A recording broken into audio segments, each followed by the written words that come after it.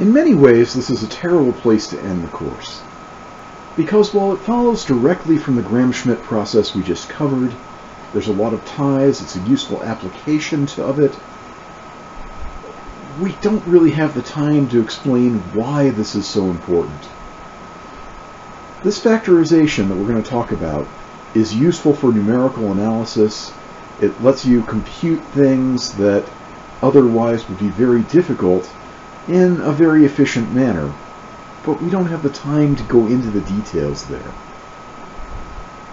But that being said, it is easy to do once you understand the Gram-Schmidt process. So what it says is that if we have a matrix, and it doesn't have to be a square matrix, it can be, but it doesn't have to be, but it does have to have linearly independent columns. If we've got such a matrix, then A can be factored as A is Q times R.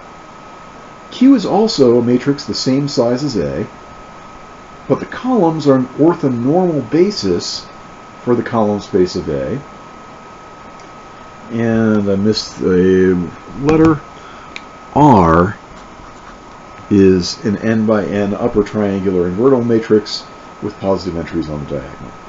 Like I said, the reasons why this kind of factorization we're not going to go into.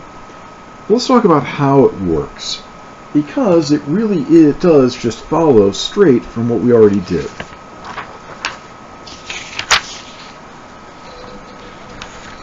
In the last video, we found out that if we started with the span of these three vectors, the Gram-Schmidt process found an orthogonal basis that I've got below.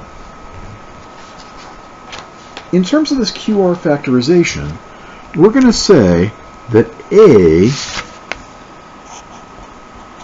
is the matrix that has these things as the columns.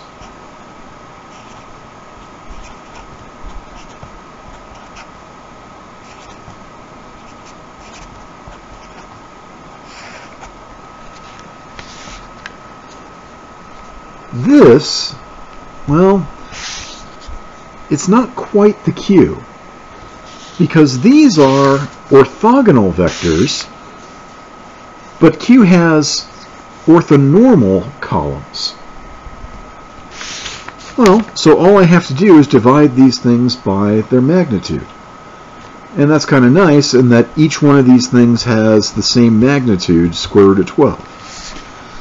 So my Q is -1 over the square root of 12, 3 over the square root of 12, 1 over square root of 12, 1 over square root of 12, and already this is starting to look ugly.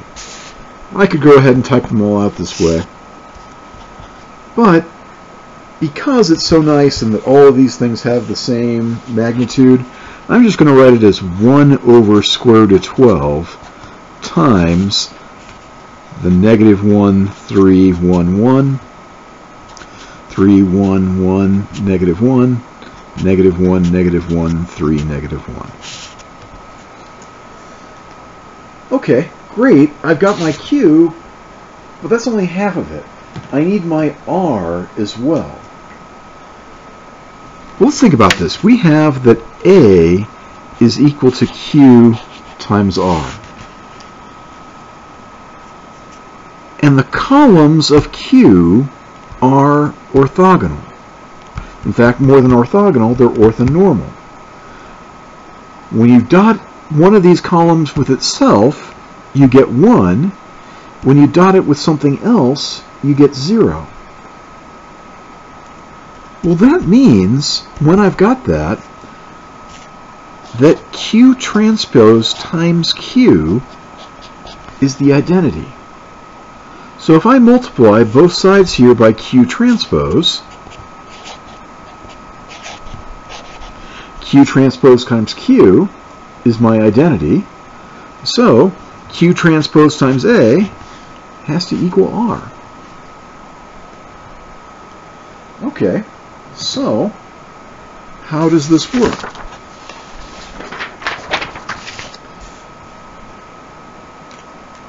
My Q was 1 over root 12 times -1, 3, 1, 1, 3, 1, 1, -1, -1, -1, 3, -1. So Q transpose is 1 over root 12, and we flop the rows and the columns.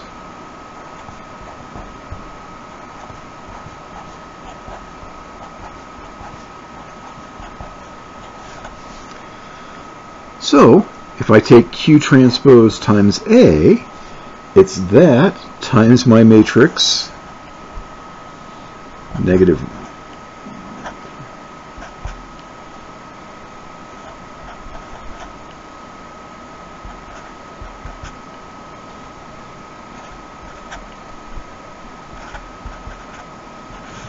And then this whole thing is just a matrix multiplication. Again, I'm just going to keep that 1 over root 12 to the outside. I've got a 3 by 4 times a 4 by 3. I'm getting a 3 by 3. 1 plus 9 plus 1 plus 1 is 1. Now, it's worth noting here, let's just go down the column rather than across the row. These other ones have to be zeros. A couple of ways. One, that's just what the thing says, that R is an upper triangular matrix. But it follows because this is perpendicular orthogonal to that vector. That's the way we set it up. This is also orthogonal to that vector. Okay.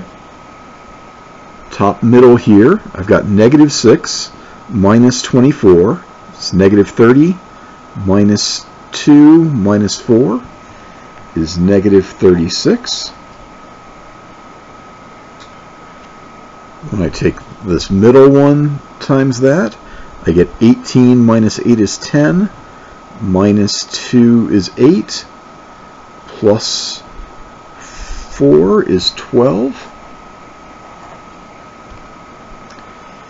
If I take the top times the right, -6 plus 9 is 3, plus 6 is 9, minus 3 is 6.